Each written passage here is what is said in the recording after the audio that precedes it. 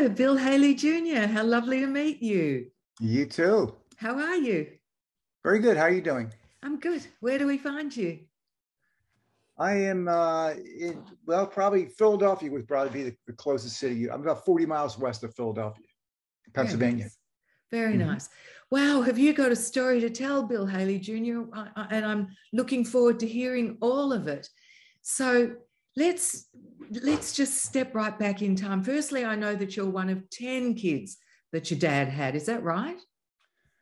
with three different women, three wives. Yes. Three wives. And are you all friends and close?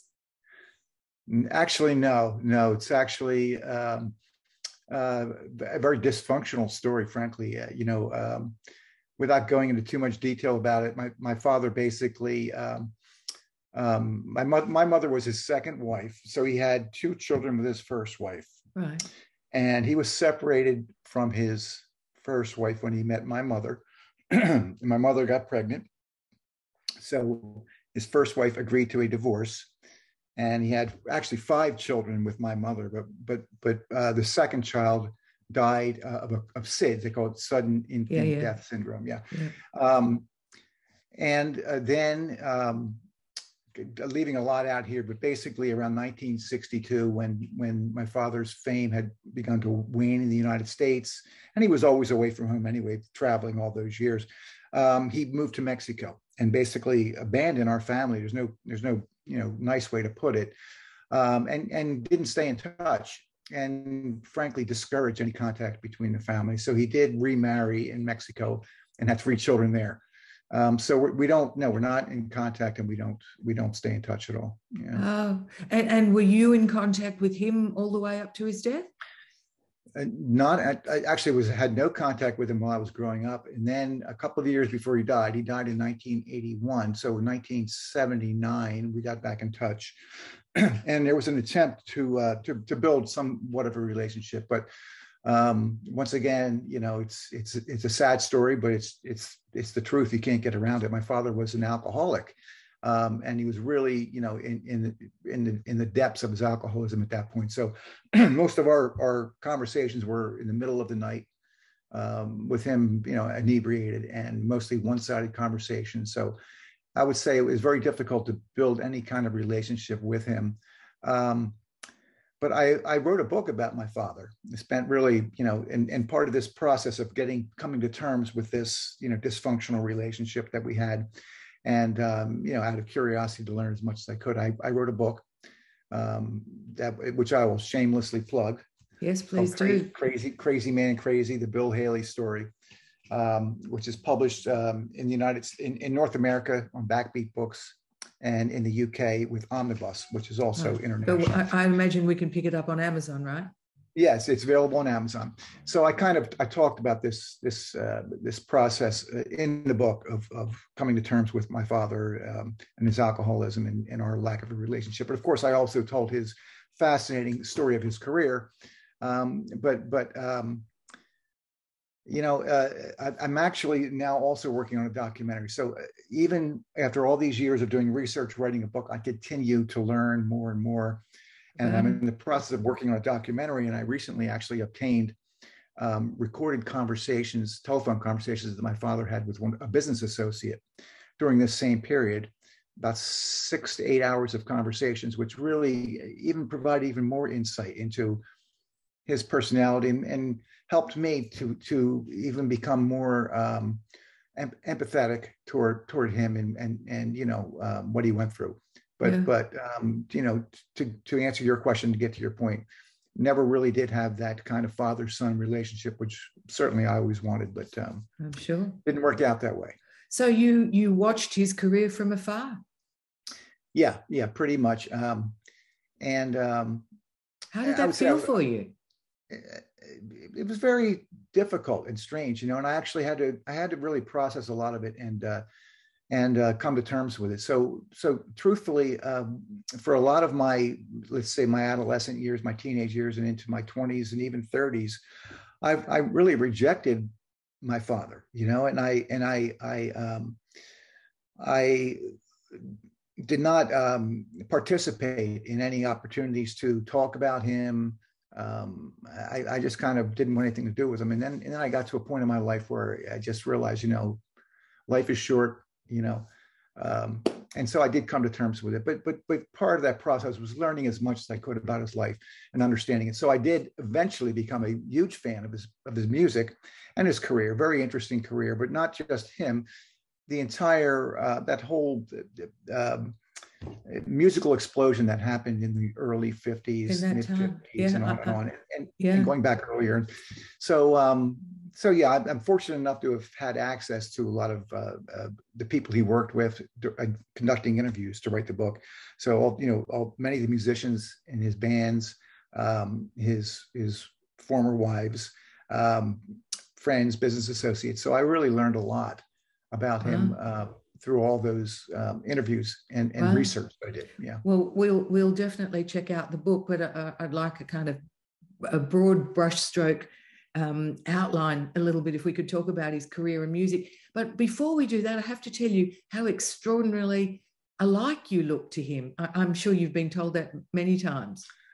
Well, I don't see it as much as maybe some other people do, because I look like, I think, equally like my mother too, and I have some of his features, and thankfully I have some of his vocal cords, so I've been able to once again, reluctantly but eventually, started performing my father's music, which was part of the process of coming to terms as well.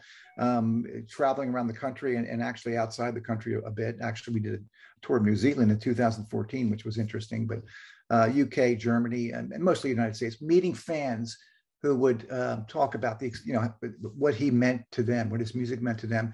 And that, also helped me to become more empathetic and understanding of who he was. But so thankfully I can sing enough like him that I can put on a show and people enjoy it and feel as though they're getting somewhat of the experience. Obviously it's not, his voice. Yeah. Sorry, you came to performing his tunes quite recently, really, didn't you? Well, it's been about 12 years now. So I guess that's still recent considering I'm 66 years old. Yes. I didn't do it until I was into my 50s, actually. So yeah, that would be relatively recent. And it was kind of accidental. I've always been musical, but I was always also intimidated by my father's immense fame and the comparisons, et cetera, et cetera. But I did write songs and performed locally, and one thing led to another, where I actually had an opportunity to record a CD of my original tunes.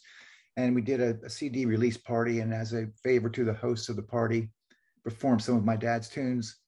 And somebody pulled out their mobile phone and recorded a video of us doing Rock Around the Clock very poorly, put it on YouTube. And I got a call from a booking agent who called me and said, if I could put together a band that could perform this music, really, professionally, he could find some opportunities for it. So that's what I did.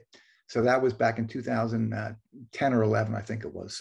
So yeah, relatively recently, yeah. And now it's a very successful act, you and the band Bill Haley Jr. and the Comets. Well, it is. Thankfully, yeah, we with the exception of the last couple of years with COVID, we worked pretty steadily and traveled quite a bit. And now that's all coming back, thankfully. Now, so the second half of this year, we'll be pretty busy traveling. We'll be doing a cruise in the Caribbean, the Malt Shop Memories cruise, and a lot of one-offs in Texas and Indiana, Florida, nice. Pennsylvania, where I live. So maybe you'll come back down this way. We'd love to. We'd absolutely love to. We like thoroughly enjoyed New Zealand, and we were so hoping we get a chance to take that short hop over to Australia, but didn't work out then, but hopefully it will sometime. Yeah. Bill Haley Jr., has the name been a hindrance or a help to you? Well, personally, I think it was a bit of a hindrance to me, only because of the unfortunate circumstances. I think every boy needs a father, and I didn't have a father, and lots of boys don't have fathers. But the fact that my father was so famous, and I have his name, and it was constantly, thrown in my face pretty much by people who were curious and well-meaning, but it was difficult for me to try to explain why I didn't have a relationship with my father, why he left us, et cetera, et cetera. And then, of course, the whole thing about wanting to find some measure of success in life compared to someone who has achieved international fame. It's a daunting task to live in someone's shadow. I mean, it's a subtle difference, but I wouldn't say it was a blessing by any means. However, you know, everything is what you make of it in life. So I do feel fortunate that I, you know, do have a connection to this famous person. And, you know, it's very interesting learning about him as the way I did and having the opportunities that came upon me by writing the book. So I would say it was a mixed blessing.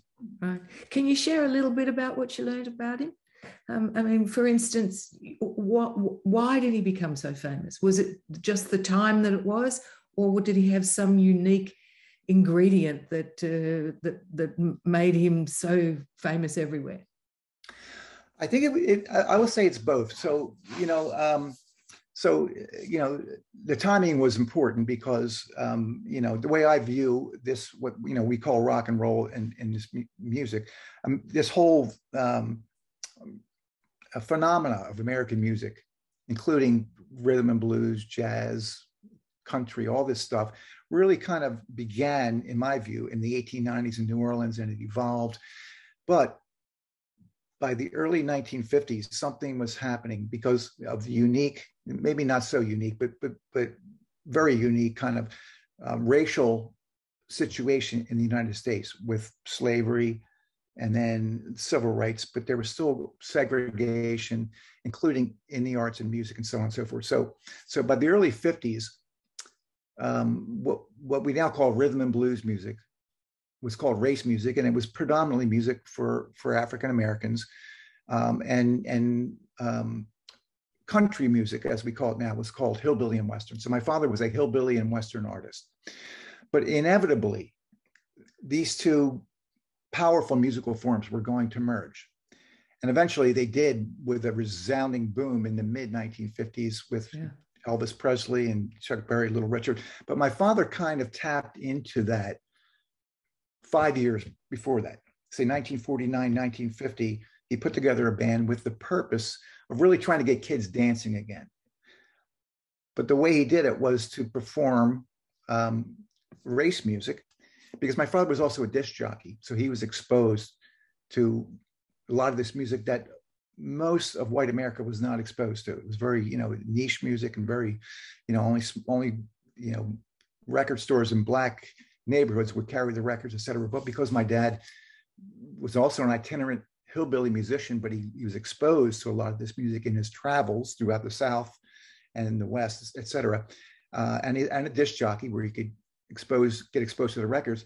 He enjoyed race music, once again, as it was called, and began performing it as a hillbilly and Western artist in the beginning as a joke, but it caught on, and it kind of snowballed.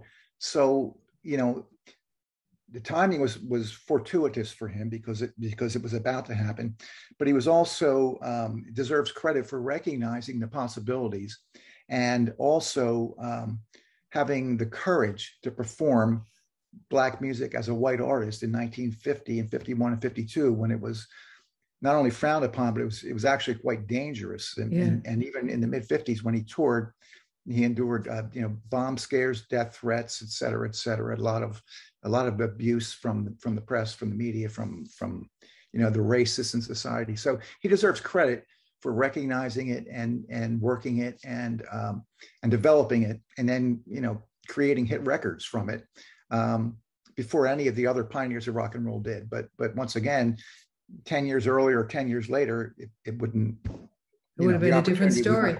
Yeah. So "Rock Around the Clock" was his first hit, wasn't it, in 1954? Not his first hit. No, his first hit. Regional hits were, I would say, a song called "Rock the Joint," which was a kind of a local, you know, rhythm and blues or race record, but it became a nice local hit for him in 1951. And Rocket 88, another hit, a song that was a hit in the race markets by Ike Turner and his Kings of Rhythm, who were part of the, by Jackie Brenston, who was a part of Ike Turner's band. So they did a cover version of that in 1951. And then in 1953, my dad wrote a song called Crazy Man Crazy, about, kids dancing and having a good time. And that actually broke onto the national charts and reached number 11 in Cashbox, number 12 on Billboard. Ah. And it really this was a time when the hit record, the number one record was Song from the Moulin Rouge by Percy Faith and his orchestra. And How Much Is That Doggy in the Window? These Tin Pan Alley things. And he had a national hit with this record he wrote called Crazy Man Crazy. So that was really the first hit that he had. And the success of that record caught the attention of some of the major record labels, including Decca Records, which signed him. And then in April of 1954, he recorded the song Rock Around the Clock on the B-side of a record. The first recording session, the hit was supposed to be a song called 13 Women and Only One Man in Town. And they went up to Decca Records in New York in the Pythian Temple, and they spent all day recording this song that was going to be a hit. They had 45 minutes left in the session. So as part of the deal for getting the record deal, they were allowed to put whatever they wanted on the B-side. So they put this song that they've been working with called We're Gonna Rock Around the Clock on the B-side. The record was released and it actually did chart 13 Women for like a week. It was like number 26 and then kind of disappeared. They went back in the studio a month later and recorded another rhythm and blues tune called Shake, Rattle, and Roll, which was a hit for Big Joe Turner. That was a multi-million selling record. And that was really kind of what the hit that put him on the map and his band, the Comets. And they had a few more hits. And then, as fate would have it, and I won't go into too much detail because all these could be long stories, but I'll try to be very brief. No, we'll have to buy the book. Yeah, it's in the book for sure. But so there was a movie being made called The Blackboard Jungle about juvenile delinquency. And the star of the movie, Glenn Ford, and the director, Richard Brooks, would get together at Glenn Ford's home. And in one of these times, to go over the script, and at one of these times, Richard Brooks said to Glenn Ford, we're going to need a song put on the soundtrack of this movie. And it's going to be a very controversial, shocking movie. And Glenn Ford said, well, my son, Peter, 12-year-old son, Peter, is into, current music. Let's go check out his record collection. And right on top was Rock Around the Clock. Wow. So Richard Brooks took that record back to the studio, played it for some of the other execs, and they all agreed it would be a perfect fit for the movie.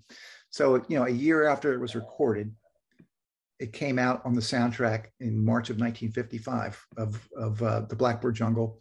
And then it just exploded. By July, it became the first number one rock and roll record, even though they still didn't call it rock and roll yet. The label, they called it a foxtrot with vocal chorus. That's how they described the record. Really? But that really was the demarcation point where rock and roll became a force. And then, shortly after that, within 6 months, Elvis Presley came on the scene. And then with the next couple of years, Jerry Lee Lewis and Chuck Berry and on and on and on, and Gene Vincent and Buddy Holly. But Rock Around the Clock was really the record that kicked it off. That announced rock and roll was here. Yeah. Yeah. He was really the forerunner of it all. He was. And, unfortunately for him, he was eclipsed by Elvis Presley. So he was originally, from 1954, 1955, the first half of 1956, he was considered the king of rock and roll. And even Elvis, when they met in late 55, and Elvis was added to my father's tour as a favor. Colonel Parker, and there's a great Elvis movie. I think it's going to be great coming out. Oh, it's sensational, Bill. I've seen it already. It's just brilliant. Yeah. Well, I've heard we that. need one on your dad. Well, there almost was with the book, but COVID put the damper on that. We had a producer who bought the rights and was working on it, and then COVID hit, and he had to, he couldn't, renew the time period he had to make. It may come back now, though. It may come back now, but even when Elvis met my father, he was added to the tour as a favor to Colonel Parker. He told my dad that "Crazy Man Crazy" in 1953 was the song while he was driving a truck in Tennessee that inspired him to want to become a professional musician. And and he, of course, admired my father, and they became friends. So my father was the king of rock and roll, but then of course Elvis was, as you know, just a force that we may never see again. And Elvis became the king of rock and roll. And so my father was kind of pushed aside. And of course, younger, more dynamic artists flooded the airwaves.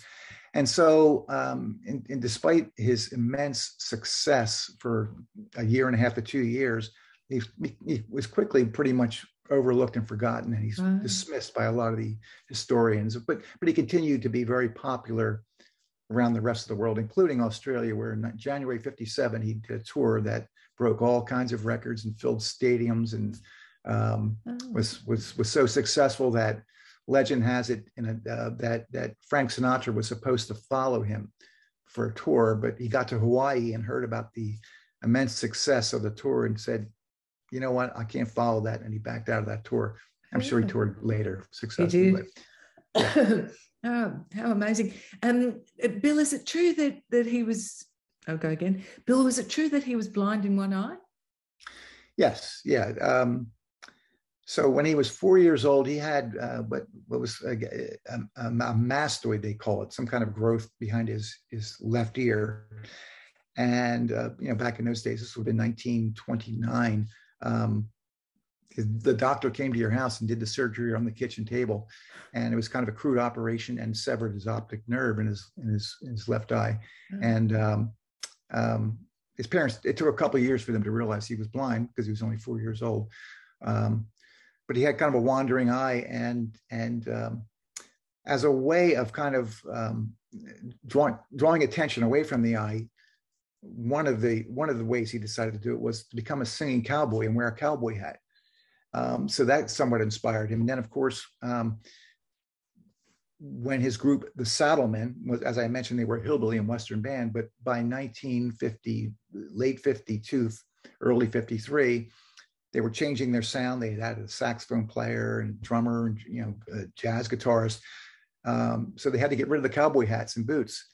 So at that point, my father decided to take the cowlick and turn it into a curl, the spit curl, once again, as a diversion from his wandering left eye, because he was very self-conscious about that. But people wouldn't know, of course, unless you looked at his eye that looked a little funny, that he was blind. He never, didn't really hinder him from driving or doing, performing or doing anything in public. So, I can imagine that those times when Elvis came about and totally took over as king of rock and roll, that would have contributed to the drinking problem, wouldn't it? He wouldn't feel too good about himself. Well, curiously, my father really was not much of a drinker prior to, becoming famous. So to your point, yes, when Elvis really became the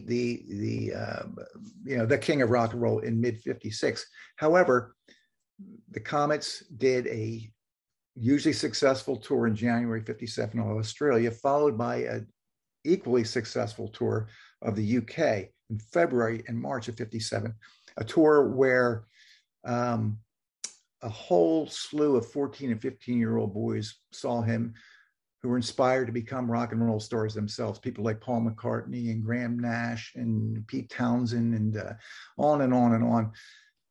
Following that tour, coming back to the United States and really kind of facing the music that it was kind of over here, that's when he started drinking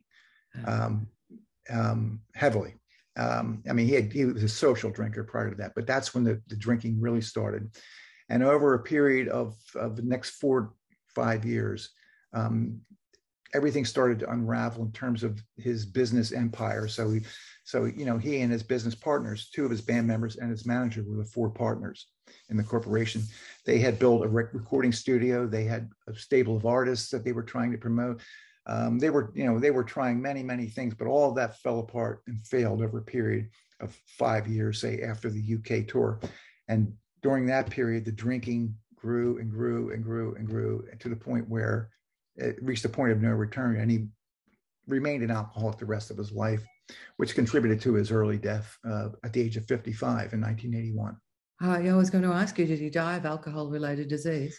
Yeah, well, officially, the death certificate says heart attack. But as I mentioned, not only was he a heavy drinker, he was a heavy smoker.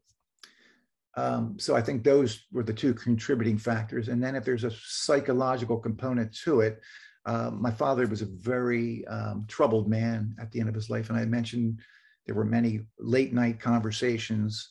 Many of those conversations were about his distress over his failing marriage to his third wife.